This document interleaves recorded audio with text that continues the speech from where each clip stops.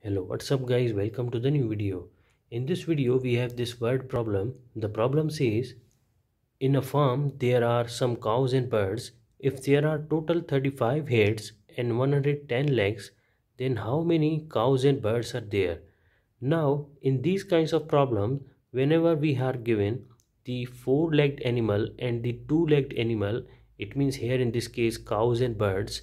Now in these kinds of problem, what we do that we just half the number of legs and subtract it from the number of heads, then we get the four-legged animal. It means cow in this case.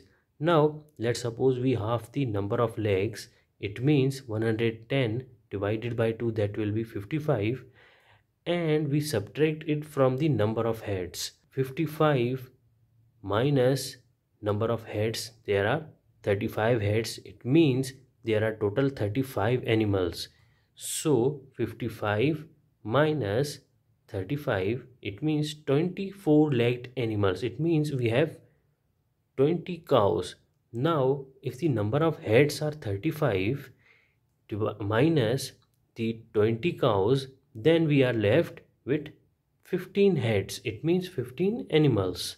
35 minus 20 equal to 15 two-legged animals. It means birds. So we can say that there are 20 cows and 15 birds in a farm.